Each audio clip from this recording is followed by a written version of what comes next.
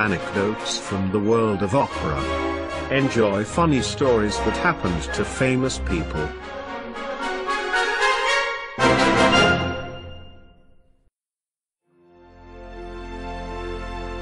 Anecdote number 10.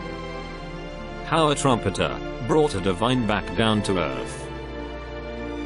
Bruno Walter is considered as one of the most important conductors of the 20th century. He has his awakening experience in Hamburg in 1894 at the age of 18. He works for the conductor and later famous composer Gustav Mahler as the chorus director of the Hamburg Opera House.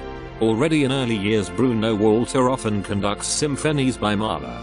Mahler later confessed, "I don't know anyone who understands me as much as you do." Richard Strauss also highly values him as an interpreter of his operas and brings him to Munich. As a Jew, he must emigrate in 1933 from Germany and is celebrated in America as a conductor at the Met and in the concert hall. He is an obsessed musician. He feels the music deeply. He writes to a friend, "I feel deeper than ever before that the music is the connection with the divine." From his time with Gustav Mahler, he has internalized the high artistic standards and the will to perfection. During performances and rehearsals, he demands the very best from the musicians. But not like Toscanini, who terrorizes the musicians when they don't do what he wants. No. Walter wants to convince his musicians.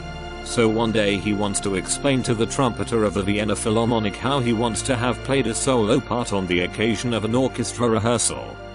And it sounds like this.